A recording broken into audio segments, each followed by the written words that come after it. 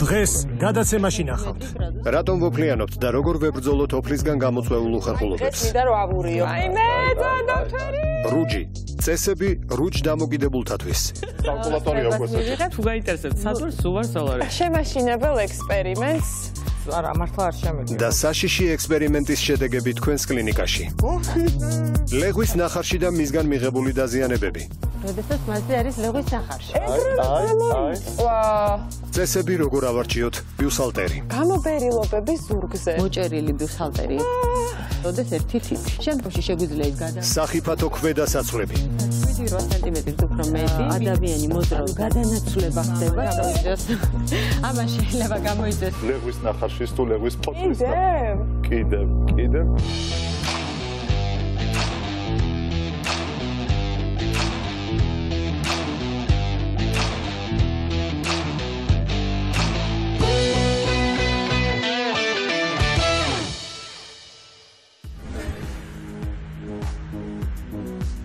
მშვიდობისა. დღეს კვირაა, მე გვანცად არასელია ვარ და თქვენი კლინიკა მზადაა თქვენს მისაღებად. დროა დავუძახოთ ჩვენი კლინიკის ექიმებს, ნინო ჩოკოვაძე და ბიძინა კულუმბეგოვი. გამარჯობა. ძალიან მიხარია ეს დღე რომ ახლოვდება ხოლმე, მიხარია, იმიტომ რომ რაღაც ახალი რაღაცები უნდა გავიგო ვიცი ჩემი ორგანიზმის შესახებ. ჩვენც ძალიან გვიხარია გვანცა. რა მომიმზადეთ აქ, რაღაც ამბები დამახვედრეთ და რა ხდება? ჩვენ გვიდა დღეს ვისაუბროთ ისეთ საკითხზე, რომელსაც ესე მარტივად და ადვილად ადამიანები არ საუბრობენ ხოლმე. მართლა, რა დამაინტრიგებელია. გავცდებით, მე მგონი სამედიცინო თემებს თუ არა? არ ინერგება მედიცინას არ გავცდებით, მაგრამ მაინც ცოტა ისეთი საკითხია. ხერხული. ჩვენ გვინდა დღეს ვისაუბროთ ოფლიანობაზე, ჭარბოფლიანობაზე და საერთოდ მასთან დაკავშირებულ ძალიან ბევრ თემაზე. დიდი დისკომფორტია, მოდი შევთანხმდეთ. აი, სულ წარმომიდგენია ხოლმე რაღაც რომ მოემზადები, გაიბრანჭები, სადღაც მიდიხარ და უცბად ტანსაცმელზე სხვადასხვა ზონებში ლაქებად ეს სისველე გამოდის. ძალიან უხერხული მომენტია. სოციალური პრობლემაც არის გარდა სამედიცინოსი. დიახ, სერიოზული სოციალური პრობლემაა, მაგრამ ამ პრობლემის უკან ხშირად ჰიგიენა არ დგას. აქ ძალიან ბევრი ფაქტორი მონაწილეობს. იგივე გენეტიკური ფაქტორი და ასე და ასე შემდგომ, რომლებიც გავლენას ახდენენ ადამიანის აი ამ ოფლის წარმოქმნის სისტემაზე. აქვე შეიძლება დავამატოთ ჭარბოფლიანობა და რაც მთავარია სქესი. განსხვავება არის ზუსტად ოფლიანობისას ქალისა და მამაკაც შორის. კი ბატონო. მე მინდა ხა აგიხსნათ როგორ ხდება ადამიანში ოფლის წარმოქმნა და რა მნიშვნელობა აქვს საერთოდ ამ სისტემის არსებობას. ჩვენ ვიცით რომ ადამიანის ოფლის სისტემა არსებობს, წინა გადაცემაშიც ამაზე ვისაუბრეთ თერმორეგულაციისთვის და თუ ეს არ იქნებოდა ადამიანის ორგანიზმი ძალიან გადახურდებოდა და შეიძლება ეს სიცოცხლესთვის შეუთავსებელიც კი იყოს. ოფლის წარმოქმნას აკეთებს ასაკვირველია საოფლე ჯირკვლები. ეს საოფლე ჯირკვლები ადამიანს აქვს ორი ტიპის. პირველი ტიპის საოფლე ჯირკვლები ეს გახლავთ ეკრინული ესე ქვია და ხა აგიხსნით რას ნიშნავს ეს. ეს არის საოფლე ჯირკვლები, რომლებიც მთელ სხეულზეა დაფარული, რასაკვირველია, ის ძალიან დიდი რაოდენობითაა და მთელი ოფლის ჯირკვლების თითქმის 60-70% მათზე მოდის. და მეორე გახლავთ საოფლე ჯირკვლები, რომლებსაც ეწოდებათ აპოკრინული ოფლის ჯირკვლები, რომლებიც თმის ფოლიკულთან ერთად იხსნება. ეხლა რა სხვაობაა მათ შორის? ეკრინული, ანუ რომელიც სხეულის, აი ვთქვათ, ხელის გულზეა ეკრინული ჯირკვლები, სადაც თმა არ აგვაქვს. მაგრამ აქ ძალიან დიდი რაოდენობით კონცენტრაცია ამ ჯირკვლების, მათ მიერ გამოყოფილ ოფლს სუნი არ გააჩნია. აი მაშინ, როდესაც არის აპოკრინული ჯირკვლები, რომლებიც თმის ფოლიკულთან ერთად იხსნება, მათთან ერთად გამოიყოფა სებუმი, ანუ კანის ცხიმი, შარდოვანა, შარდმჟავა და ძალიან ბევრი ნივთიერება. აი სწორედ ამ ნივთიერების მონაწილეობის გამო, სადაც არის ეს აპოკრინული ჯირკვლების სიჭარბე და ეს არის ყველაზე მეტად იღლია, რასაკვირველია, საზარდულის არე და ასე შემდგომ, სადაც გათმოვანებაა, შესაბამისად იქ აი ამ ძალიან კარგი და ნოყიერი ნიადაგის გამო გამრავლებას იწყებენ ბაქტერიები. აი სწორედ ბაქტერიების ცხოველმყოფელობის პროდუქტები, მათ მიერ წარმოქმნილი გაზები, იძლევა იმ არასასიამოვნო სუნს, რომელიც დაკავშირებულია ამა თუ იმ ადგილთან და ამას ასე ვთქვათ ჩვენ ადამიანები ძალიან არასასიამოვნოდ. აი ესე იგი ბაქტერიების ბრალი ყოფილა ეს სუნი და არა იმ სისველის რაც გამოიყოფა. ყველაფერი ბაქტერიების ბრალია გვანცა. საქმეც იმაშია რომ არ უნდა მივცეთ ამ ბაქტერიებს გამრავლების საშუალება. ბიძინა, ეს თერმორეგულაცია ახსენე და რას ნიშნავს ეს რეგულაცია? რის ტემპერატურას არეგულირებს? სისხლს აგრილებს ორგანიზმში ეს ოფლის გამო? რა თქმა უნდა, ეს განსა ეს არეგულირებს სხეულის ტემპერატურას, რომელიც სისხლიდან არის მიბმული, რა თქმა უნდა, სისხლი როცა გრილდება, სხეულის ტემპერატურაც გრილდება, იმიტომ რომ ეს არის მთავარი ინდიკატორი. განსა ერთი საინტერესო რამ უნდა გაჩვენო. ამ ტაბლეტის ოდენა რაოდენობის ოფლს შეუძლია გააგრილოს აი ამდენი ესეთი რაოდენობით სისხლი. აი და ეს სხვაობა არის -17 გრადუს ცელსიუსი. ანუ ეს პატარა ზომის ოფლი და რაოდენობის ამდენ აგრილებს? აგრილებს ამდენ სისხლს -17 გრადუსზე. როგორი საჭირო რამე ყოფილა ეს ოფლის გამოყოფა, მაგრამ ზოგ შემთხვევაში არის იმაზე მეტი, ვიდრე უნდა გამოიყოს და ამას ჩვენ ჭარბოფლიანობას ვეძახით და ალბათ აქვს თავისი მიზეზები, ხო, სამედიცინო? რა თქმა უნდა, აქვს სერიოზული სამედიცინო მიზეზები. ხშირად მაგ ორი ფორმის ძირითად ჭარბოფლიანობას გამოვყოფთ მედიცინაში, ეს არის ლოკალური, როდესაც არჩევით უბნებზეა ოფლიანობა და არის მეორადი ოფლიანობა, როდესაც მთლიანად გენერალიზირებულად ადამიანი იწყებს ოფლიანობას მთელ სხეულზე. რა თქმა უნდა, აქ ორივე შემთხვევაში განსხვავებული დაავადებები და მდგომარეობები შეიძლება იყოს. ჩვენ გვინდა ჩამოვთვალოთ ეხლა ზოგადად ჭარბი ოფლიანობის მიზეზები რა შეიძლება იყოს. პირველი, ჰორმონალური პრობლემები, მედიკამენტები, ნერვული სისტემის პრობლემები, აი შფოთვითი მდგომარეობები ყველაზე ხშირად არის ასოცირებული მასთან. სიმსივნური პროცესი ეს ზოგად ოფლიანობას იწვევს, განსაკუთრებით არასოლიდური სიმსივნეები, აი ლიმფომებს ახასიათებს წონაში კლება და ჭარბი ოფლიანობა. ინფექციური დაავადებები საქართველოსთვის განსაკუთრებით მიუხედავად იმისა, კონტროლზეა სიტუაცია, ტუბერკულოზური ინფექცია არის მნიშვნელოვანი და ეს ყველა მიცის ოდითგანვე რომ დაბალი ტემპერატურა და ოფლიანობა ერთ-ერთი ნიშანია რომ ექიმთან უნდა მივიდეთ და ორსულობა და მენოპაუზის პერიოდი, რომელიც ამ ჰორმონალურ ძვრებთან არის ასევე დაკავშირებული, თქვათ ესტროგენების ნაკლოვანებასთან და შესაბამისად ეს ოფლიანობა ემოციონალური ლაბილობის გამო ხშირად დამახასიათებელია ამ ადამიანებისთვის. გასაგებია მიზეზები, მაგრამ ზოგ შემთხვევაში კონკრეტულ ადგილებს უფრო ახასიათებს, ხო ეს ოფლიანობა? ჭარბოფლიანობას აქვს შესანიშნავად საყვარელი თავისი ადგილები. ეს არის იღლიები, სახე, განსაკუთრებით ხელისგულები და ფეხისგულები, ანუ ყველა ის უბანი, რომელიც ძალიან უხერხულობას გვიქმნის საზოგადოებაში ყოფნისას. ხშირად ხელის ჩამორთმევის დროსაც არის ხოლმე ძალიან დიდი დისკომფორტი და ერიდებიან ადამიანები. ფეხის ოფლიანობა შესაბამისად იწვევს მერე დისკომფორტს და უსიამოვნო სუნს და ასე შემდეგ. სახის ოფლიანობა საზოგადოებაში ცოტა არ იყოს უხერხულია და ნუ იღლიის ოფლიანობა მიცის აი ეს თანდართული ბაქტერიები და არასასიამოვნო სუნი. გუმკერდის არეშიც ძალიან ხშირად არის ეს ჭარბოფლიანობა. ჩვეულებრივი სახის ოფლიანობას, ანუ ფიზიოლოგიურ ოფლიანობას, რომელსაც ვერ უწოდებთ თქვათ ჭარბს, რა იწვევს ზოგადად?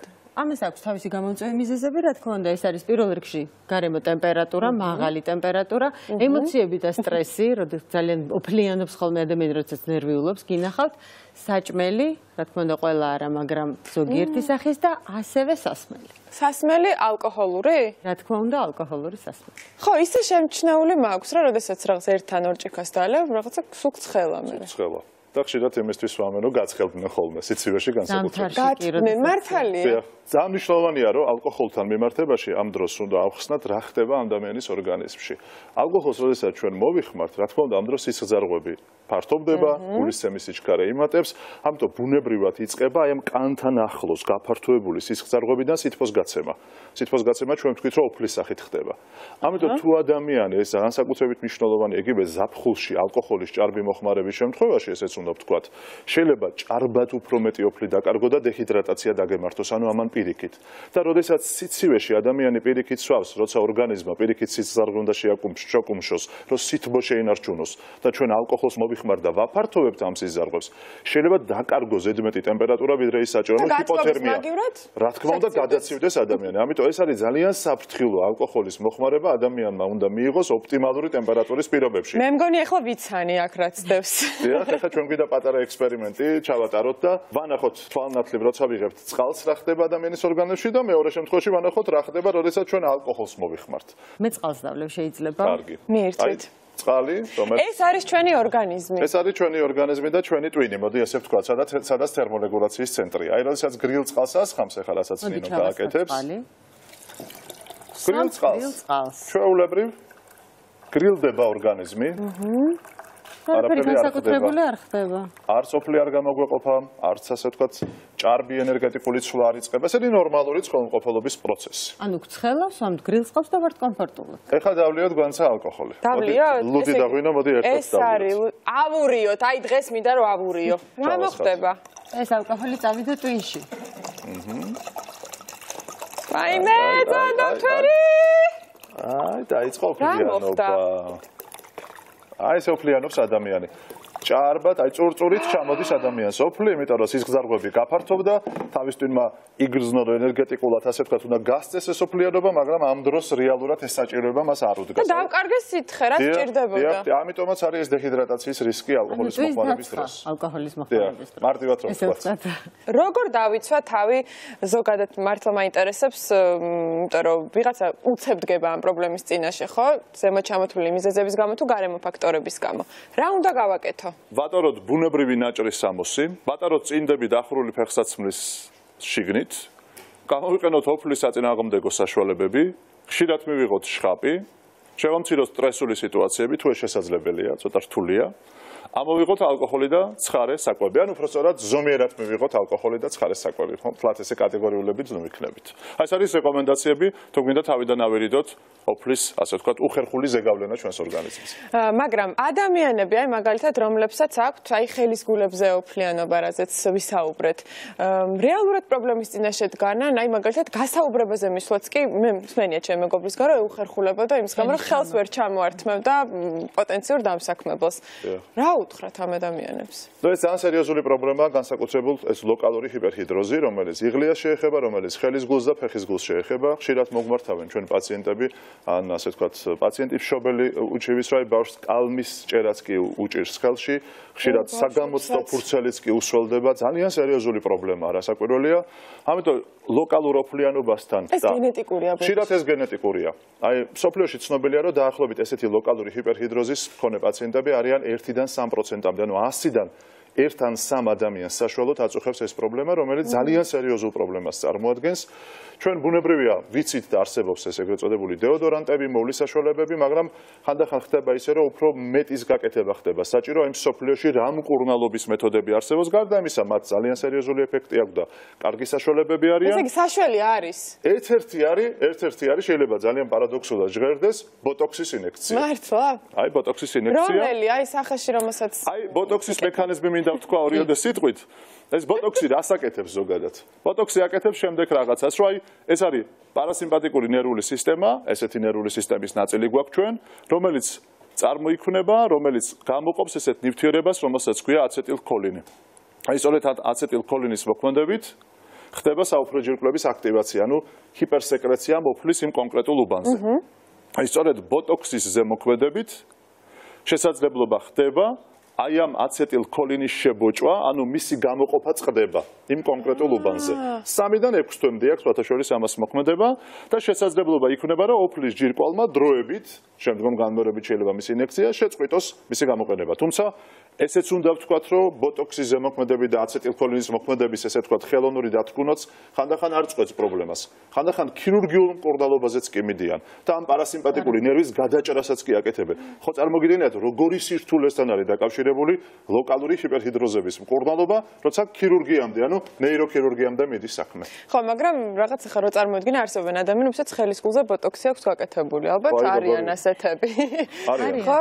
და რაც თავარი არსებობს იკეთებენ ხელის გულზე. ყველაზე ხშირად იღლიაში იკეთებენ. ხო, მაგრამ რატომ არის ესეთი გავრცელებული აზრი, რომ თქვათ ერთგან თუ მოიგوارებ ამ პრობლემას, ის ოფლი მაინც უნდა გამოვიდეს საიდანღაცა, შეიძლება სხვა ზონაზე შეგექმნას იგივე ტიპის პრობლემაა. ნუ ეს ზოგადად არ არის, თლაც ასე ვთქვათ, სამედიცინო თვალსაზრისით გამართული თეზა, მე ესე ვიტყოდი, იმ კონკრეტულ უბანში უბრალოდ ეს აპოკრინული ჯირკვლები, რაც მე წეღან ვახსენე და ეკრინულიც თავისთავად წყვეტენ მოქმედებას. ამიტომ ეხლა ბუნებრივია ოფლის გამოყოფის უფრო დიდი არეალი აქვს ორგანიზმს, გარდა იმ ადგილისა თმოვანისა, სადაც ბაქტერიები გროვდება და ასე ვთქვათ, შემაწუხებელი სუნი წარმოიქმნება. ამიტომ რა თქმა უნდა, ეს არ შეესაბამება სიმართლეს. ყველაფერს რომ თავი დავანოთ, პირველ რიგში ამ დროს საჭიროა ჰიგიენის დაცვა. როგორც ბიძინა მახსნა, ბაქტერიები იწვევენ სწორედ იმ დისკომფორტს და უსიამოვნო სუნს და არა მარტო მხოლოდ გამოყოფილი სითხე. აქედან გამომდინარე, თუ ჩვენ ხშირად დავიბანთ, ჩამოვიშორებთ ამ ესე ვთქვათ, სითხეს და ნადებს და ის არ გაშრება, არ შეაშრება ესე ვთქვათ, ტანსაცმელს და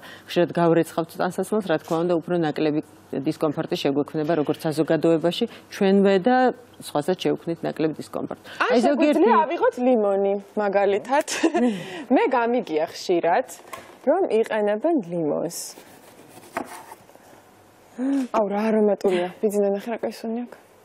მე მომიხარ. და რისთვის იყენებენ? გამოიყენება სწორედ. არომატული როა.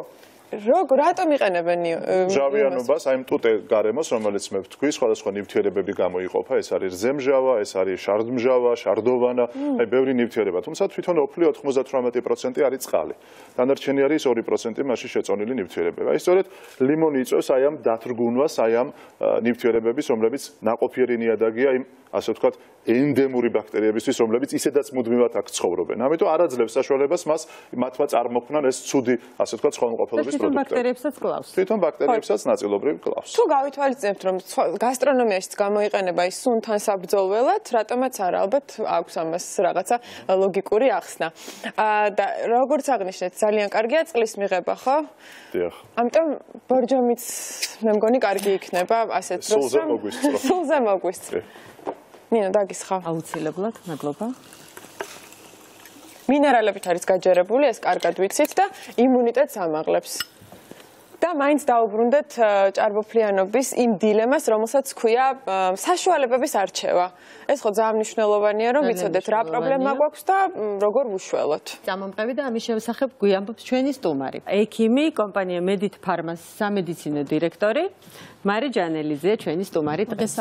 მოგესალმებით. რა უნდა გავითვალისწინოთ პირველ რიგში, როდესაც ვარჩევთ ამ საშუალებას? აქ ძალიან დიდი არჩევანია. პირველ რიგში ვთქვათ განსხვავება ანტიპერსპირანტს და დეოდორანტს შორის, რომელიც საკმაოდ გავრცელებული არის ძირითადად. მინდა ვთქვა, რომ დეოდორანტი მოქმედებს სუნის გამომწვევ ბაქტერიაზე, ხოლო ანტიპერსპირანტი მოქმედებს უშუალოდ ოფლის გამოყოფაზე. თქვენ აღნიშნეთ, ეხა იქ ბევრი მეთოდები თქვით ჭარბოფლიანობის საწინააღმდეგო. ერთ-ერთი ყველაზე მარტივი არის ბრიტანული პროდუქტი ოდაბანი, რომელსაც საკმაოდ დიდი გამოცდილება აქვს ბრიტანეთში და ასევე ევროპაშიც ფართოდ იყიდება. ფაქტობრივად ნახევარსაუკუნოვანი ისტორიას ითვლის. და ერთ-ერთი რაც უნდა გავითვალისწინოთ, როდესაც ჩვენ ვარჩევთ სამედიცინო ანტიპერსპირანტს, ან როდესაც ჭარბი ოფლიანობაა ჩამოყალიბებული, ამ შემთხვევაში უკვე აუცილებელია სამედიცინო ანტიპერსპირანტის შერჩევა. და რაც მთავარი, ეს ანტიპერსპირანტი უნდა იყოს უსაფრთხო. აქ მნიშვნელოვანია მისი მოქმედების მექანიზმი. როგორი მექანიზმი უნდა ქონდეს, რომ თან იმუშაოს ამ პრობლემის აღმოფხვრაზე და თან არ დააზიანოს ჩვენი ჯანმრთელობა. ოდაბანის გამოყენების შემდეგ ხდება ოფლის გამოყოფის რეგულირება. ანუ მისი გამოყენების შემდეგ წარმოიქმნება ორგანული დამცავი ბარიერი ოფლის გამომტანს ადინარზე. რის შედეგადაც ის პრობლემა, ის ზონა, სადაც ჭარბად ხდება ოფლის გამოყოფა, რჩება მშრალი, ხოლო ოფლის დღეღამური რაოდენობა, რაც უნდა გამოიყოს, ხდება მისი გადანაწილება და ასევე შარდის საშუალებით გამოიყოფა. რას არ უნდა შეიცავდეს საშუალება, რას უნდა დავაკვირდეთ აუცილებლად შეფუთვაზე, რომ ჩავთვალოთ, რომ ის არ გვავნებს. პირველ რიგში, როდესაც მოზარდობის პერიოდი არა მარტო ჭარბი ოფლიანობა შეიძლება აწუხებდეთ, მოზარდებს და ასევე კიდევ უფრო დაბალ ასაკში. უსიამოვნო სუნის პრობლემა იჩენს ძალიან ხშირად. მშობლები ხშირად ნერვიულობენ ამ საკითხზე და ეშინიათ სხვადასხვა საშუალებების გამოყენება. დიახ, ეშინიათ, იმიტომ რომ შეიძლება შეიცავდეს ისეთ ნივთიერებას, რომელიც არ იყოს რეკომენდებული არა მარტო მოზარდისთვის, ჩვენთვისაც მაგის გამოყენება. ერთადერთი მინდა ვთქვა, რომ დიდი ყურადღება არის ალუმინის შემცველობაზე. ალუმინის არ შემცველი დეოდორანტი ყველა შემთხვევაში არ ნიშნავს, რომ ის არის უსაფრთხო. იმიტომ რომ გარდა ალუმინისა, დეოდორანტები არ უნდა შეიცავდეს ბევრ მავნე ნივთიერებას. მაგალითად, როგორიც არის პარაბენი. სწორედ პარაბენი არის პრეკანცერი, სიმსივნის გამომწვევი, რაც უკვე დამტკიცებულია და ვიცით, რომ ნამდვილად ასეა. პირველ რიგში არ უნდა შეიცავდეს პარაბენს და მისი აღნიშნული ნიშანი, რომ არ შეიცავს პარაბენს. უნდა იყოს ძირითადად გამოიტანს ხოლმე წარმოებელი, თუ არ შეიცავს პარაბენს, აუცილებლად იქნება მისი ნიშანი, რომ ეს არ შეიცავს პარაბენს. ესე იგი, მარტო ალუმინს რო ვაკვირდები ხოლმე, პარაბენსაც უნდა დავაკვირდე, რომ არ შეიცავდეს. და რომელია ეს ნიშანი? აი, აქ არის ეს ნიშანი, პარაბენს რომ არ შეიცავს. პარაბენ free, no aluminum. დიახ, რომ ალუმინის ჰიპოალერგიული ეს ამ შემთხვევაში. იგივე პარაბენი შეიძლება იყოს ალერგიის შესაძლო გამომწვევი მიზეზებს შორის წამყვანია. კონტაქტურ დერმატიტს ავითარებს, ამიტომ რამდენჯერ გვინახავს ჩვენ იგივე ალერგოლოგებს დეოდორანტზე განვითარებული კონტაქტური დერმატიტი, ადგილობრივი ანთება. აი საშუალებები თუ ამისგან არის, ასე ვთქვათ, შედარებით უფრო დაცული. სწორედ არომატიზატორი შედის მსოფლიო ტოპ ალერგენების ჩამონათვალში. აქ კრისტალის შემთხვევაში გამოყენებული არის ყველა ბუნებრივი არომატიზატორი, ხოლო უსიამოვნო სუნისგან დაცვა ხდება ფორთო სიცოცხლის ქერქის ექსტრაქტით და ლოტუსის ყვავილით. ანუ ფაქტობრივად ყველა ის ნივთიერება, რომელმაც შეიძლება გამოიწვიოს გაღიზიანება და რომელიც შეიძლება იყოს მავნე ორგანიზმისთვის. ამ შემთხვევაში ყველა ეს ნივთიერება მოშორებულია. ასევე ეს არის ამერიკული პროდუქტი, აღიარებულია სარძევე ჯირკვლის კიბოს სოფლიო ასოციაციის მიერ და მიღებული აქვს უმაღლესი შეფასება. ეს ძალიან მნიშვნელოვანია, იმიტომ რომ ხშირად არსებობს ესეთი მითი, რომ თქვათ აი განსაკუთრებით გაპარსვის შემდეგ გამოყენება ამ საშუალებების ხوار დააზიანებს აქ არსებულ ჯირკვლებს და ასე შემდეგ. კარგია რომ ეს აღნიშნეთ. ძალიან დიდი მადლობა. მოდით შევეხოთ თქვათ ხელის და ფეხის საშუალებებსაც, იმიტომ რომ ფეხზე უსიამოვნო სუნიც, როგორც უკვე ვიცით, ამ თანამედროვე საშუალებებით ინკურნებას და შეგვიძლია ამ დისკომფორტს დავამშვიდობოთ და როგორი უნდა იყოს მათი გამოყენების წესები.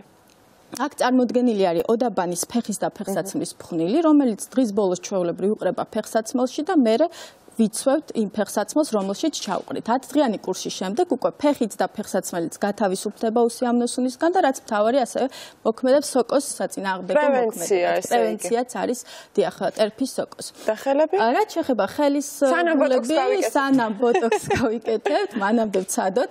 ეს არის ხელის ლოსიონის, ხოლო რაც შეეხება, როდესაც იღლიის ჭარბიოფლიანობა, ოდაბან სპრეი, იღლიაზეც გამოიყენება და ასევე ნებისმიერი ზონის ჭარბიოფლიანობის დროს გამოიყენება.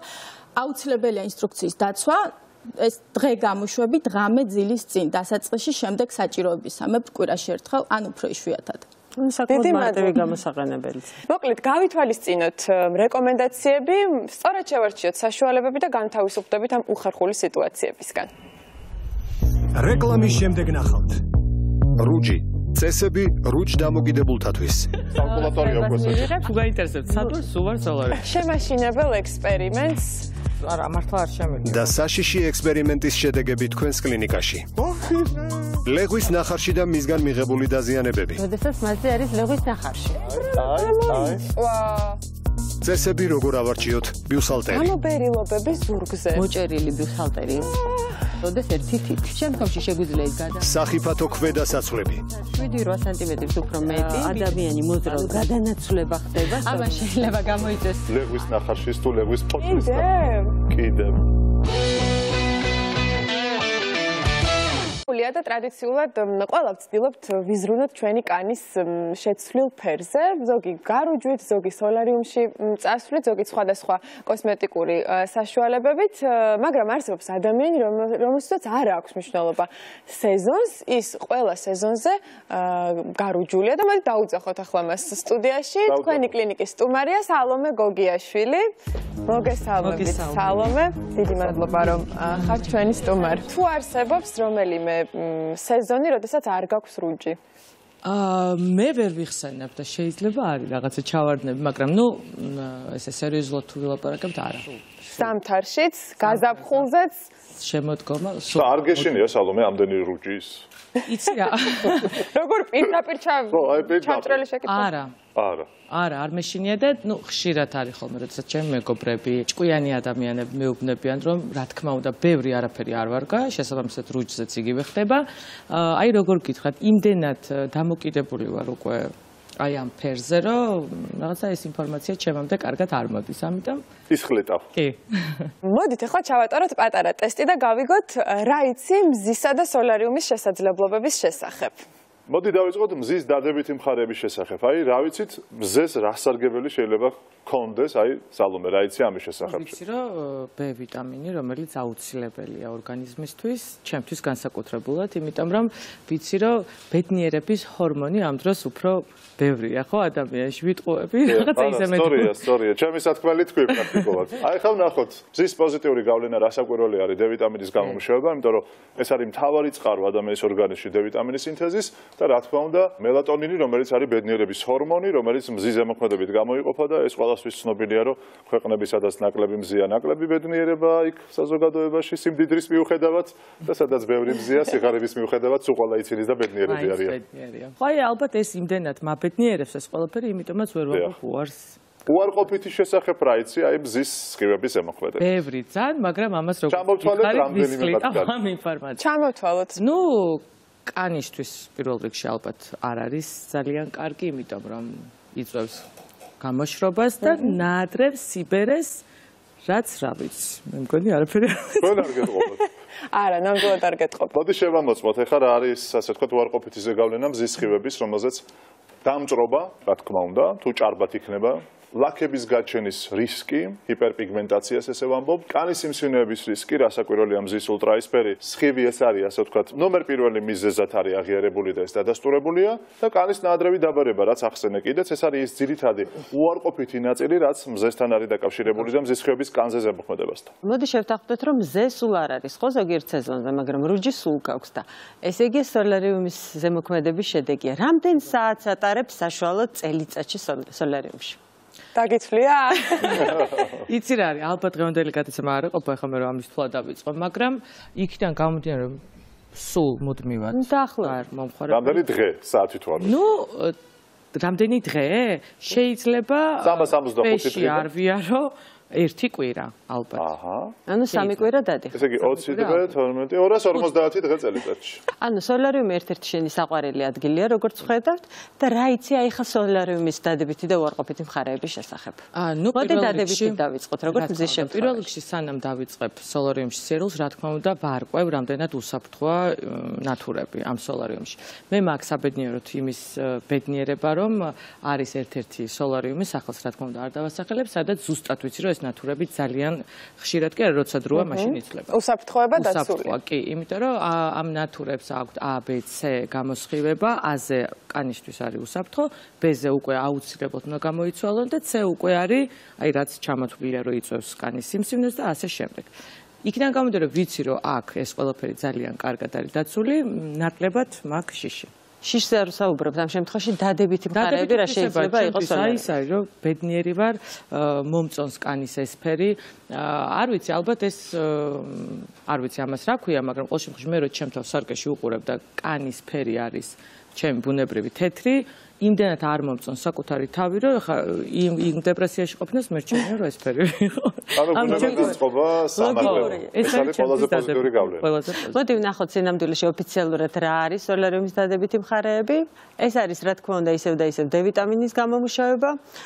წინასწარ სოლარიუმში გარუჯვა დაგიცავთ ზაფხულში მზის დამწრობისგან, განსაკუთრებით თუ ზამთარში მივემგზავრებით სადმე ტროპიკულ ქვეყნებში, რა თქმა უნდა ზომიერებაზე საუბარი. ბედნიერების ჰორმონის გამოყოფა ისეც უკვე აღვნიშნეთ და ულტრაისფერის სხივები კარგად მოქმედებს ადამიანებზე, ვისაც აქვს კანის დაავადებები, როგორიც არის მაგალითად ფსორიაზი, აკნე, ეს ცხიმიანი გამონაყარი, ჭირქოვანი, ფერიმჭამელები და ასე შემდეგ. და ეხლა უარყოფითი მხარეები გითხარი რა იცი. თუ ხსმენი ამის შესახებ, აი რას გეუბნებიან მეგობრები, რატო არის სოლარიუმი ცუდი? ნუ პირველი ხა რასაც ყველა ამბობს, არის ის, რომ სოლარიუმიც და მზეც იწვევს კანის რა ქვია, ნაადრევ დაბერებას და პლუს კიდე სიმსივნურ დაავადებას. ნუ ეს არის ერთადერთი რაც ასე ვთქვათ, ცუდად ხდება ყურში. დანარჩენი უარყოფითი თვისება ჩემთვის არ ჩავძებულვარ სიმართლე. და მიუხედავად ამისა, რომ ცუდი რაღაცეები იცი და გესმის, მაინც რისკავ და 250 დღე წელიწადში ფაქტიურად სოლარიუმში. იცი რა ხო, მე ზოგადად ესეთი მიდგომა მაქვს, ცხოვრობ დღევანდელი დღით, ამიტომ დღეს რაც სიამოვნებს, იმას ვაკეთებ. არ ვფიქრობ მომავალში. მე მგონი მოგვიწევს ცოტა შეშინება, ვნახოთ აბა უარყოფითი მხარეები რა აქვს სოლარიუმს. ესენია კანის სიმსივნე, მელანომა, რა თქმა უნდა, ძალიან იზრდება მისი გაზვინთარების რისკი, კანის ნაადრევი დაბერება, თვალების დაზიანება ძალიან ხშირად ხდება და ასევე ეს ეგრეთ წოდებული რუჯ დამოკიდებულება, მე მგონი ჩვენი სტუმარი მსხვერპლია. ამას ვერ წავართმევთ. ეს ტესტი მეტნაკლებად გავიარეთ და მე მგონი მაინც კარგი იქნება, რომ კიდევ ერთხელ გადავხედოთ იმ წესებს, რაც უკავშირდება მზეზე გარუჯვას, იმისათვის რომ ის იყოს უსაფრთხო. ნამდვილად ესეა, წესები არსებობს მზესთან ურთიერთობის, მე ესე დავარქმევდი მზის ჰიგიენა, შეიძლება ასე ითქვას, აი როგორ უნდა მოვიქცეთ ასეთ სიტუაციაში და რა პუნქტები უნდა დავიცვათ, რომ არც დამაზიანებელი და პირიქით მხოლოდ პოზიტივი მივიღოთ მზისგან და მისი ასე ვთქვათ სხივებისგან. ჯანსავი რუჯის მიღების წესები ესე გამოიყურება. რუჯის მიღება დასაშვებია დილის 10 საათამდე და შემდგომ დღის მეორე ნახევარში 5 საათიდან. მზეზე ყოფნა დასაწყისში დასაშვებია 10-15 წუთი, 5 წუთი, ანუ თანდათანობით უნდა მივაჩვიოთ და მივაჩვიოთ ჩვენი კანი. მზეზე ყოფნის მაქსიმალური ხანგრძლივობა 2 საათს გადაბმულად არ უნდა აღემატებოდეს. უნდა გამოვიყენოთ რასაკვირველია მზის დამცავი საშუალებები და უნდა გამოვიყენოთ მზის სათვალე და ქუდი, რათა გადახურება და მზის დაკვირა არ მოგვივიდეს ამ სიამოვნებასთან ერთად. სალომე ახლა წარმოვიდგინე საღამოს 6 საათზე სათვალით ქუდით ძალიან ბევრი დამცავით სტანსებს. სრულიად მე აი ამას რო შევ. არც ერთ პუნქტს არ იცნობ. არასოდეს, მაგრამ გონია რომ ამ დროს რუჯს ვერ იღებ და მე ძალიან თეთრი ვარ და აი ეს ყველაფერი ახლა ზუსტად ესე რომ გავაკეთო, კარგია და პირიქით ვამბობ რომ პირიქით ესე უნდა გავაკეთოს ყველა, მაგრამ მე რო ეს გავაკეთო ჩათვალე რომ მთელი წელი თეთრი იქნები, ამიტომ ხო, ნუ გააჩნია ალბათ რა. ამიტომ რუჯს იღებ 10 საათიდან 5-მდე. 10 არის პირველიდან 5-მდე. დამცავს ნუ არ ხმარობ, იმიტომ რომ აზრი არ აქვს, დამცავს რო ვისმე მე ვეღარ ვირუჯები. აი კანის გამოშვების პრევენციას როგორ აკეთებ სალომე? იცი რა, ძალიან კარგი ხარისხის კანი. საერთოდ არ მაქვს მშრალი. არ ვიცი, ეთქობა გენეტიკის კანის რესურსის ხარჯზე აქვს ასეთი შედეგი. მოგვიწევს მისი შეშინება აუცილებლად. საფუძვლიანი შეშინება. მე მაინც სალომეს შემთხვევაში მგონია პრობლემა რო არის სოლარიუმში, იმიტომ რომ როგორც გავიგე ძალიან დიდ დროს ატარებს სისტემის განმავლობაში. ეს რეკორდია ჩემი აზრით. რამდენი ხნით შედიხარ ხოლმე დღეში? გააჩნია, ნუ სოლარიუმში ზის კონსულტანტი, რომელიც შენი კანის ფერიდან გამომდინარე მაქსიმუმი. აი ამ კონდენციაზე ვსაუბრობთ. მე 15 წუთი. 15 წუთი. ეხა აღარ ვამრავლებ 250 წუთი. კალკულატორი აქვს. ანუ თუ გაინტერესებთ, სად ვარ, სულ ვარ სოლარიუმში. ჩვენი ჟურნალისტი თაკო იყო სოლარიუმში ყველა წესის დაცვით და ვნახოთ ეს ვიდეო.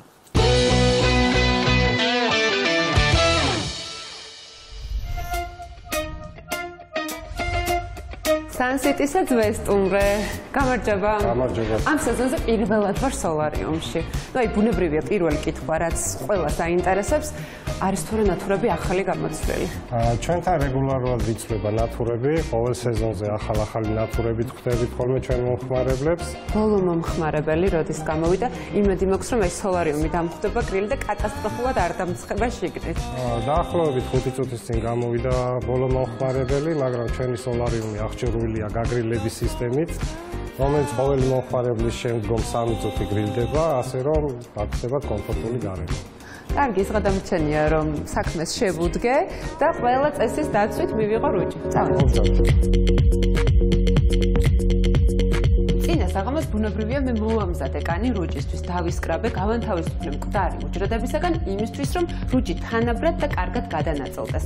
არავითარ შემთხვევაში არ უნდა გამოგუშრეს კანი, ამიტომ პირველი აუცილებელი წესი, რასაც მივმართავ, ბუნებრივია დავიტენიანებ თელს ხელს. შენ უმიღებ.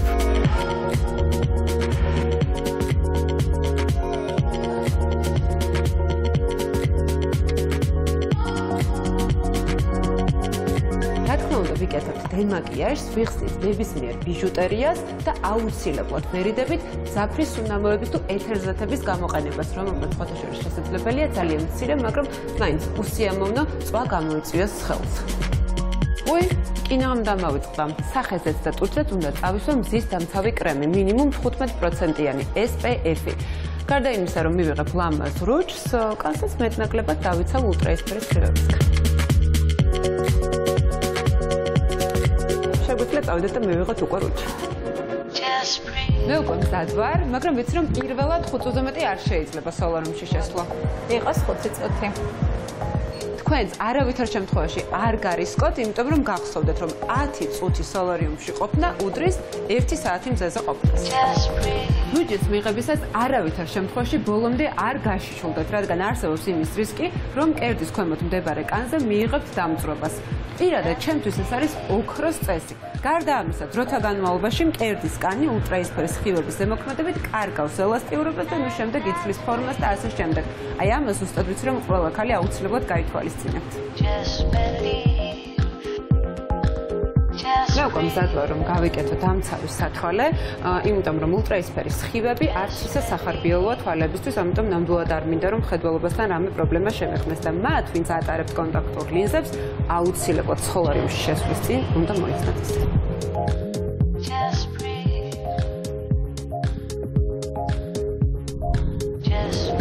დამავიწყდა მე თქვა ტატუ, რომელიც მართალია მე არ მაქვს, მაგრამ დიდი პოპულარობით სარგებლობს. აუცილებლად დაიკარით დამცავის სტიკერი, რადგან მელანი ან ფერმფრთალდება, ან იწვევს ხოლმე ალერგიულ რეაქციას, ამიტომ არავითარ შემთხვევაში არ გარისკოთ.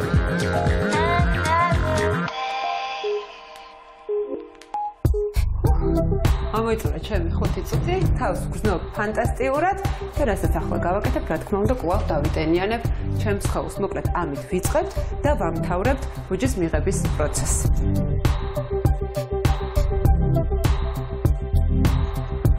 კარგ დამიხურავ? მე უკვე მზად ვარ, ფერიც ძალიან მომწონს და რა ხდება შემდეგ? 24 საათიანი წესი არის ასეთი. სოლარიუმის დატოვების შემდეგ ბუჯის მიღების პროცესი თქვენს ორგანიზმში არ წყდება. ამიტომ მეც იზღა დაბრჩენია რომ დავისვენო, კარი დავასვენო, იმისთვის რომ ფერი თანაბრად და უკეთ გადანაწილდეს.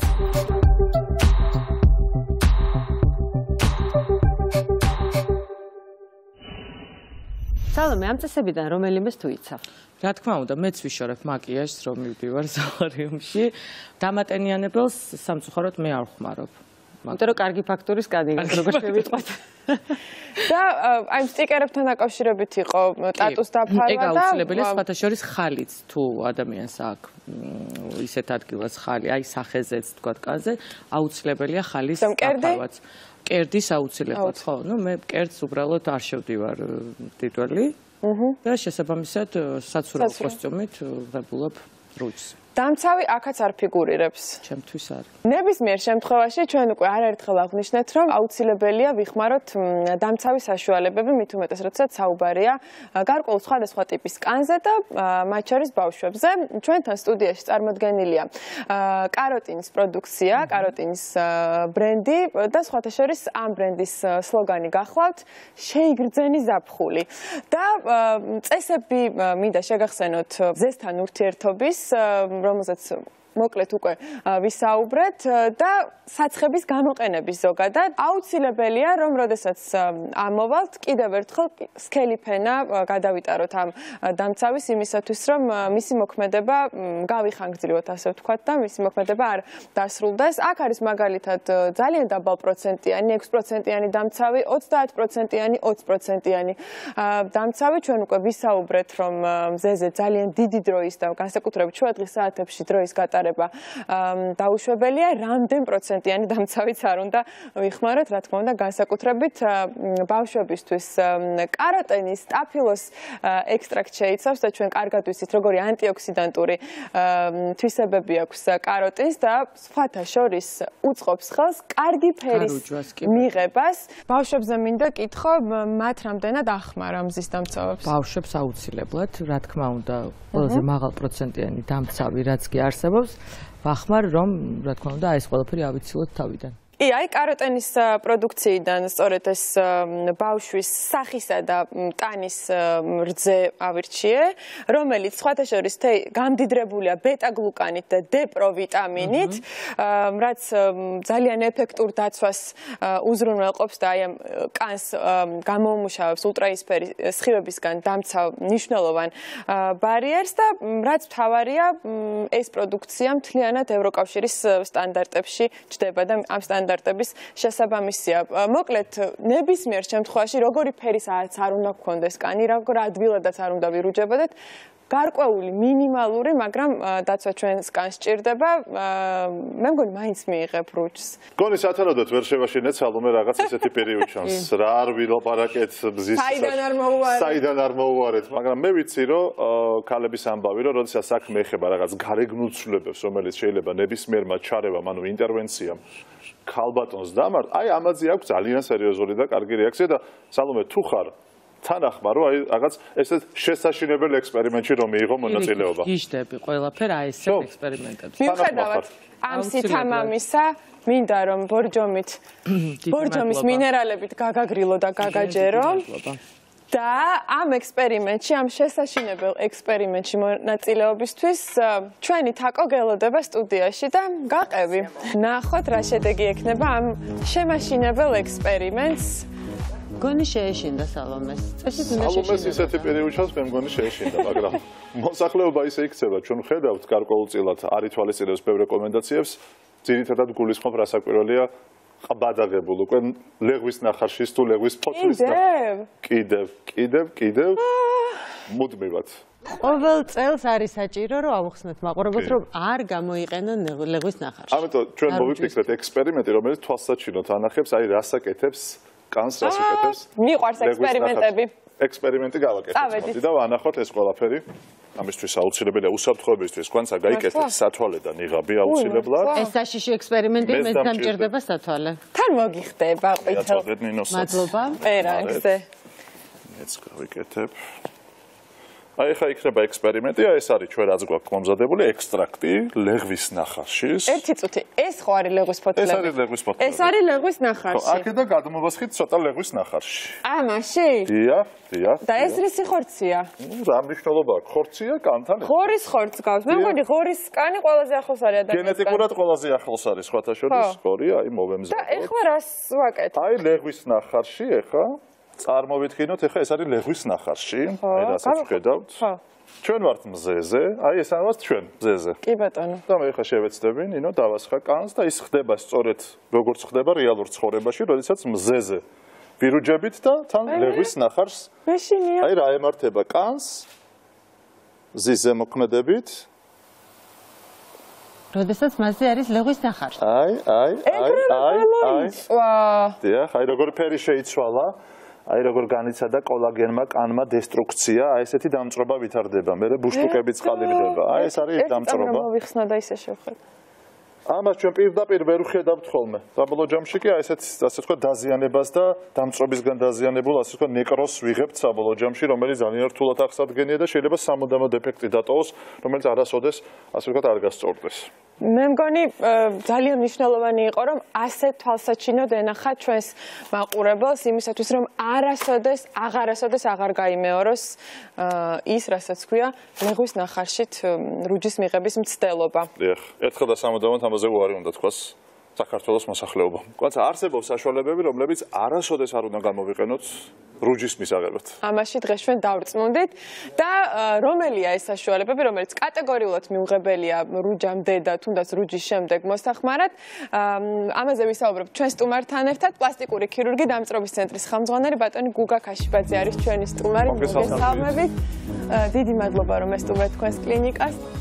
რა არის ის საშუალებები, რაც კატეგორიულად მიუღებელია რუჯის მიღების წინ რომ ვიხმაროთ? ესეთ საშუალებები არის ძალიან ბევრი, უпростоრად ვიტყვის ზუსტად იმას რაც უნდა ვიხმაროთ. ეს არის სამედიცინო საშუალებები, რომელიც თქვათ ლიცენზირებულია და აფთიაქში შეიძლება შეძენა და უსაფრთხო არ და ყოველ შემთხვევაში რაღაცა გარანტიები მაინც მიეწოდება. დანარჩენი თვით შემოქმედება ძალიან ხშირად სავავალალო შედეგებამდე მივყევართ, იმიტომ რომ ფანტაზია იმ ხელაა, რომ აი ყველაფერს ვერც ჩამოქმედა. უნდა ჩამოგვითვალოთ ფანტაზიის ნაყოფები. არც საჭიროა ჩემი აზრით ჩამოთვლა, იმიტომ რომ ძალიან დიდი ბოლოდინის გაიმეორონ, იმიტომ რომ ვიღაცა თქვა პავლემ დაიყარა საჭმელი სოდა და მე თქვა ეგეთ შემთხვევებიც კი ქონია, იმიტომ რომ ეს ფანტაზია ძალიან შორს. უგა ლეღვის ნახარში რა შეიცავს ესეთ ნივთიერებას, აი ესეთი რომ დამართა, ასე ვთქვათ, ხორცს. სოფლებში ბავშვები აი ესეთ ფოთელს, ვთქვათ, რაღაც წარწერებს იკეთებენ სხეულზე და ხელოვნურ ტატუებსაც კი იხატავენ, იმიტომ რომ ეს რძე ქიმიურად ძალიან აქტიურია და ზეზე არც არის აუცილებელი გასვლა, უბრალოდ მზის სხეული პროვოცირებას უკეთებს, ვთქვათ, მთვარის შუქზეც რო გახვიდე, ესეთი ქიმიურ დაწობას მაინც მიიღებს. მას წყალწამთვერი ფუნქცია აქვს, წყალი გამოაქვს უჯრედებიდან, მაგიტომაც ახასიათებს ეს სეროზული სითხით სავსე ბევრი ბუსტულაკების განვითარება, საერთოდ ეპითელის გარკვეული ფენების ციკლს იწვევს, ეს ყველაფერი თანათვის ამ ყველაფერს ინტოქსიკაცია და ძალიან ხშირად სტაციონარი ჭირდება. მე ვფიქრობ, მაინც ამის ნაწილი ალერგოლოგიაშიც არის, ეს სუროზე, მაგალითად არის ესეთი დაზიანება, ფიტოფოტოდერმატიტი. ანუ სცენარით ზემოქმედებით მე უკვე ბზის სხივის ატრაქცია, ნუ მიწა. მეცაც დავამატებ, არის ესეთი დიყა, კავკასიური დიყა, რომელიც ანალოგიურ ესე წყლულებს გაჩენას იწევს ხოლმე ძირითადად ქვემო კიდურებზე ესეთი შემთხვევები არის, მაგრამ ეს არის შემთხვევა, როცა თქვა აქ უბრალოდ ბუნებრივად პირობებში თქვა ბილიკზე მიდიხარ და დიყა მოგედო ფეხზე, ეს ყველა შეიძლება დაგვიმართოს. აქ არის რაღაც ამას წინ უდგას ის მოკრეფა, ანუ ბევრი სამუშაო უნდა გააკეთო, მოკრეფო, ემალის ქვაბში მოხარშულო თვისებები შეუნარჩუნო, მერე გააციო, ქონდა შემთხვევა დიდი შრომა უნდა გასწიო იმისთვის, რომ თქვენ ცენტრში მოხდეს. შუშის საჭმელი სპეციალური საშუალებით გადაინაწილა, რომ თქვა ნაწუწებად თუ არ დარჩენოდა, ეს ხო. ძალიან დიდი ნებისყოფაა ამ საჭირო, რომ ეს ადვილი ამბავი არ მგონია მე. ძალიან წარმატებული მაგალითები თუ არის, რომ ვინც ამით არაჩვეულებრივი რუჯი მიიღო. მაგალითები არ არსებობს. არც მინდა რომ ეგეთი მაგალითი იყოს.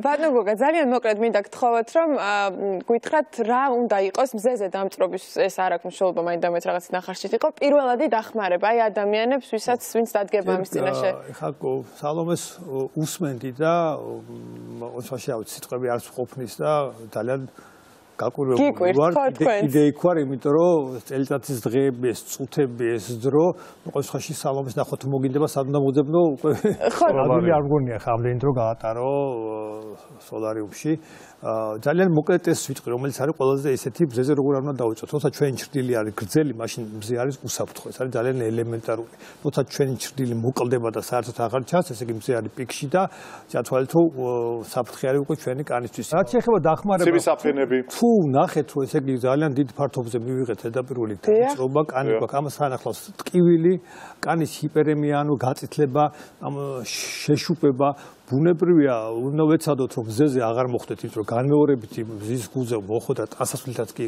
არ გვსიამოვნებს სითხეები უნდა მივიღოთ ჭარბი რაოდენობით ტკივილ გამოყუჩებელი უნდა მივიღოთ ბუნებრივია და კიდევ ერთხელ ვიმეორებ ისეთ საშუალებას წავისვათ რომელიც ვთქვათ კიდევ უფრო არ დაგვიმძიმრებს ამ მდგომარეობას ზეთი კბილის პასტა სპირტი და ასე შემდეგ არ წავისვათ ძალიან დიდი მადლობა რომ იყავით ჩვენი სტუმარი და ძალიან დიდი იმედი მაქვს რომ სალომეს შეშინებას რომელსაც თქვენ გაოცებული დაგტოვათ ჩვენი თაკო შეძლებდა და მე მგონი დროა რომ ნახოთ ჩვენი შემაშინებელი ექსპერიმენტის შედეგები სალომე, რუჯის მისაღებ კაბინაში თუ ხმარობ ხოლმე დამცავ სათვალეს.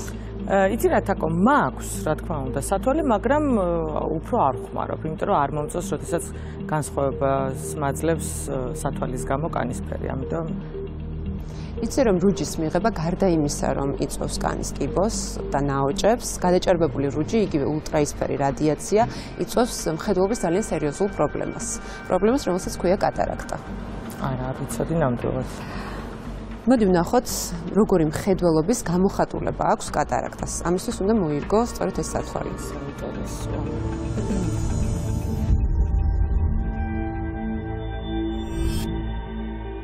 მითხარება რას ხედავ? იცი რა, ვერაფერს ვერ ვხედავ და აი ძალიან ცუდი შეგრძნება, იმიტომ რომ საერთოდ ყველაფერს ვხედავ, აი ესე ბუნდოვნად. მოდი ვიაროთ და მითხარი როგორი შეგრძნება ამ პრობლემით სიარული. სადაც?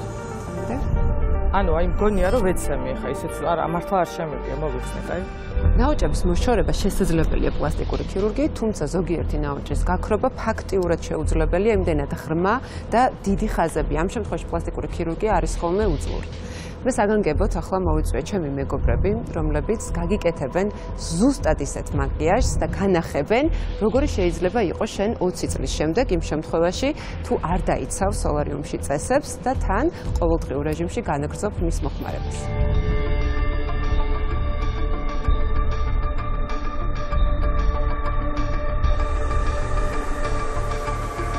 ეცოტა რომ სახლში ესეთი რაღაცები არ გავაკეთე და არაფერი არ დაიწერა გამარჯობათ გოგოებო სალომე მზად ხარ ნახო საკუთარი თავი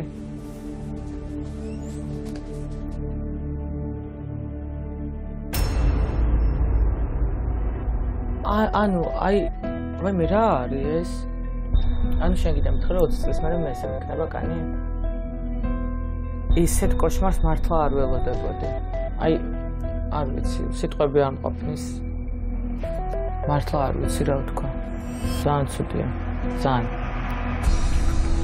მოხიფე რა ცუდად გამოიყურები ხო ძალიან საშინელებაა მართლა ვერ ხვდები რამ ჭირს სახეზე ვერ ვცნობ ჩემ თავს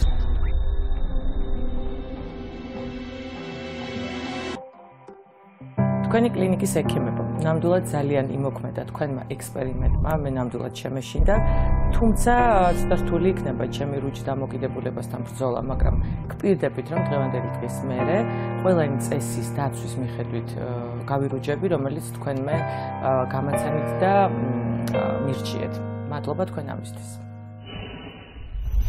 მე მგონი გაჭრა ჩვენმა ექსპერიმენტმა ხედავ ნინო მე მგონი გაჭრა კი და ცოტათი შეეშინდა სალომე და მაყოფილი ვარ ამ ექსპერიმენტის აღარ მოიქცევა მე მგონი მთლად ესე ნახოთ სწორი ყავი როცა აქცენტი გააკეთე ვიზუალურ შედეგებზე სოლარიუმის და მზის ჭარბის ზემოქმედების და იმედი მაქვს რომ ჩვენი მაყურებელი გაითვალისწინებს ამ რჩევებს და არ დადგება ესეთი საფრთხის წინაშე რეკლამის შემდეგ ნახავთ.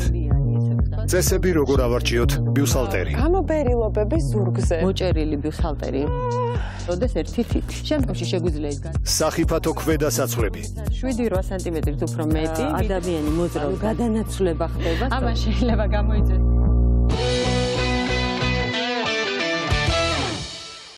თითქოს უმნიშვნელო ცოტა საჩათირო და სასაცილო პრობლემაც არის, მაგრამ ძალიან მნიშვნელოვანია ჯანმრთელობისთვის საცვლის სწორი არჩევის ცოდნა. ესე იგი, ჩვენ ახლა გვაქვს შიდა საცვლების ტესტი და წარმოდგენილი გვაქვს სხვადასხვა სახეობები. მოდი დავიწყოთ აი ამ საცვლით, რომელიც არის რეზინებიანი, რეზინის სათავე აქვს.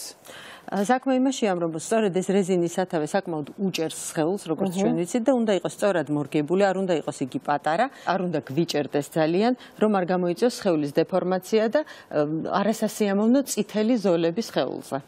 ესე იგი, ესთეტიკურად ეს მნიშვნელოვანია. ესთეტიკურად მნიშვნელოვანია და ჯანმრთელობისთვის დიდად სასურველი და სასიამოვნო არ არის, როცა რაღაცა გიჭერს. იგივე შეიძლება ითქვას მამაკაცის ტრუსსაც.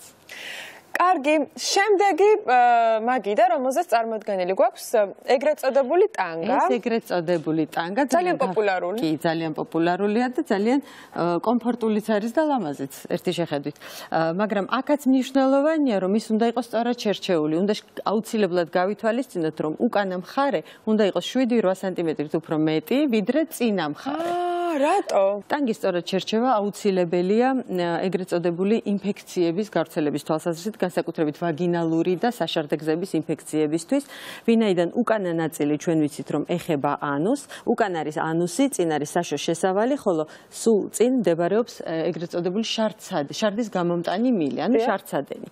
როდესაც ადამიანი მოძრაობს დაცვამას ტანგა, თუ სწორად არ არის ზომა, ამ შემთხვევაში ეს თითქოს ეხახუნება, ანუ გადანაცვლება ხდება სწორი ნაწლავიდან და ბაქტერიების გადატანა საშოს შესავლისკენ და შარდის გამომტანი მილისკენ. და ეს ძალიან ხშირად იწვევს ინფექციებს, საშარდეგზების და ასევე ანთებას და ასევე საშოს და შემდგომში გინეკოლოგიურ ანთებებს. გამოდის, რომ უარი უნდა ვთქვათ ამ კომფორტულ საცვლელს. უარი არ უნდა ვთქვათ, უნდა გავითვალისწინოთ, რომ სწორად შევარჩიოთ ტანგა, შევხედოთ მის ზომებს, ის უნდა იყოს ძალიან კომფორტულად მორგებული და არ უნდა ვატაროთ ყოველთვის. ანუ შევანაცვლოთ ხოლმე ხანდახან ჩვეულებრივი საცვლით, განსაკუთრებით იმ ადამიანებმა, ვინც არის მიდრეკილი ხშირი ანთებების.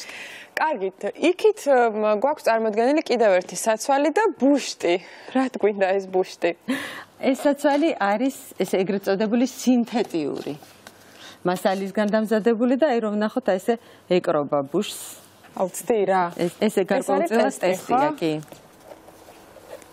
თუ თქვენ შეამჩნევთ, რომ ბუშს აი ესე ეკრობა თქვენი ქვედა საცვალი, მაშინ ის ჯობია არ გამოვიყენოთ, იმიტომ რომ შეიძლება ამან შეიძლება გამოიწვიოს ალერგიებისკენ მიდრეკილება, გაღიზიანება კანის ზედაპირზე და სხვადასხვა უსიამოვნო შეგრძნებები. ესე იგი, უარი უნდა ვთქვათ სინთეტურ საცვალზე და ალბათ შევხედოთ მის ასე ვთქვათ შემადგენლობას. შესანიშნავი ტესტი იყო, ძალიან თვალსაჩინო ეს. და ძალიან ადვილი. აქ რა ხდება? ეს არის ეგრეთ წოდებული მაღალწელიანი, ესე ვთქვათ, გრძელტოტიანი შედარებით ტრუსი, უფრო გრძელტოტიანებიც არსებობს, რა თქმა უნდა. აქაც აუცილებელია ზომის სწორად შერჩევა, იმიტომ რომ ძალიან მოჭერილი ეს მაღალწელიანი საცვლები და განსაკუთრებით ქვემოთაც და ზემოთაც იწვევს ზეწოლას, ქვემოთ ქვედა კიდურებზე და ხელს უშლის ეგრეთ წოდებულ ლიმფოდრენაჟს და ვენური სისხლის მიმოქცევის ნორმალურ ფუნქციონირებას, ხოლო ზემოთ თუ ის ძალიან უჭერს კუჭ-ნაწლავს აწვება, ამ შემთხვევაში ევაკუაცია კუჭიდან და ნაწლავებიდან შეზღუდულია და ზოგჯერ გულწმარვის და დისკომფორტის მიზეზიც კი ხდება. მნიშვნელოვანია, იმიტომ რომ ზოგჯერ იმიტომ არჩევენ ხოლმე ესეთ მოჭერილ ტრუსებს, რომ რაღაც ეს ზედმეტი ცხიმი თუ რაღაცა დისკომფორტი და ვიზუალური მხარე შენიღბონ ხოლმე და თურმე უარესია. ესეთი საცვალი შეიძლება ვატაროთ მხოლოდ ცოტა ხნით, თუ გვინდა რაღაც ივენტზე მივდივართ და გვინდათ რომ ვიყოთ ძალიან კოხტად გამოვიყურებოდეთ, ესე ვთქვათ, მაგრამ ხშირად არ შეიძლება ამის გამოყენება. ქვედა საცვლები მეტნაკლებად მე მგონი გავერკვიეთ რა ჯობია და როგორ. კი, ქვედასასვლელის არჩევაში მეტნაკლებად გავერკვიეთ ნამდვილად და მოდი მივხედოთ ქალებისთვის ასევე ძალიან მნიშვნელოვან თემას, ეს არის ბიუსჰალტერი და გამობერილობები ზურგზე. ძალიან ხშირად, როდესაც მოტმასნილი სამოსი აცვიათ ქალბატონებს, უკან ჩანს ხოლმე ეს რაღაცა ზედმეტი თითქოს ხორცი. მოდი გავიხსენოთ ანატომია, გვანცა ზურგზე ჩვენ გვაქვს საკმაოდ ძლიერი კუნთოვანი სისტემა, 4 ძირითადი კუნთია, მაგრამ მათ შორის არის ესეთი სუსტი ზონები, მყესოვანი აპარატი, რომელიც ასევე აქვე არის ცხიმოვანი, ისინი განლაგსოვილი, განლაგებული. დროთა განმავლობაში, როდესაც კუნთოვანი სისტემა სუსტდება, კუნთები თხელდება, ესე ვთქვათ, ეს ადგილები სწორედ ხდება, როგორც თიაქრის წყარო და ეს ცხიმოვანი ფენები გამოდის თიაქრებად, განსაკუთრებით, როდესაც მოჭერილი ბიუსჰალტერი გვაცვია და ამ შემთხვევაში ეს ზეწოლა ამ ბიუსჰალტერის იწვევს ამ ცხიმოვანი კუბების, ესე ვთქვათ, გამობერვას, რაც არაესთეტიურია ნამდვილად და დეფორმაციას იწვევს სხეულის. ესე იგი ბიუსჰალტერის შერჩევასაც ძალიან დიდი მნიშვნელობა აქვს და ამ წესებს და ჩვენ აქ წარმოდგენილი გვაქვს BBN-ის პროდუქცია, რომლის 50% სხვათა შორის საქართველოში იწარმოება და მრავალი სახეობის ბიუსჰალტერია წარმოდგენილი და სხვათა შორის ამ ნივთთან დაკავშირებითაც არსებობს ხოლმე აზრთა სხვადასხვაობა. აი, მითი არსებობს, თქვათ, ეგრეთ წოდებული რკინების ბიუსჰალტერში განლაგებასთან დაკავშირებით. არსებობს ესეთი მითი, რომ რკინა, რომელიც განლაგებულია ბიუსჰალტერში, იწვევს სიმსივნურ პროცესებს სარძევე ჯირკვლებში, მაგრამ ეს ნამდვილად მითია, ესე არ არის. რკინა არაფერს არ იწვევს, მას უბრალოდ აქვს ფიქსაციის უნარი, მაგრამ უნდა შერჩეული იყოს ისე, რომ ამ რკინამ არ მოახდინოს ძლიერი ზეწოლა, ან არ ეჩხვლიტოს ორგანოს და არ გამოიწვევს მისი დაზიანება. ეს არის მთავარი.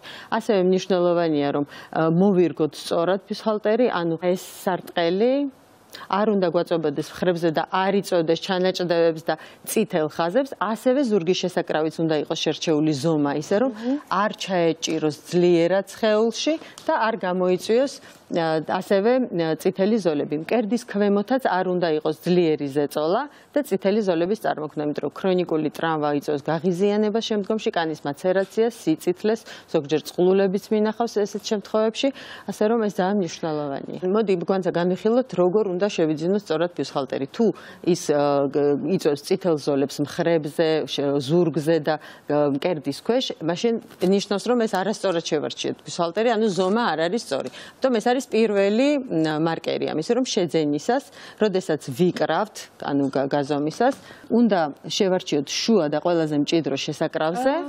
ესე იგი, აქ უნდა მეკრებოდეს თავისუფლად.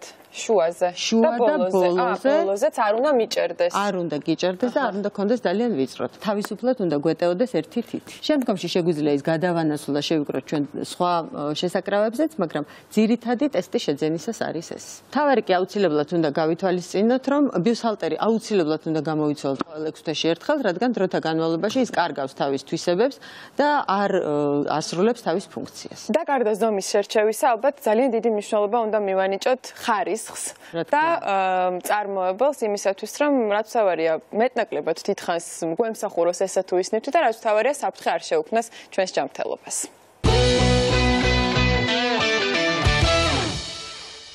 ასეთი იყო თქვენი ვიზიტი თქვენს კლინიკაში. დღეს თუ კი გექნებათ გარკვეული შეკითხვები სხვადასხვა სამედიცინო საკითხებზე, მოგწერეთ ჩვენს Facebook-ის გვერდზე და ჩვენ მომდევნო გადაცემებში გიპასუხებთ. დროებით გემშვიდობებით. შევხვდებით ზუსტად ერთ კვირაში.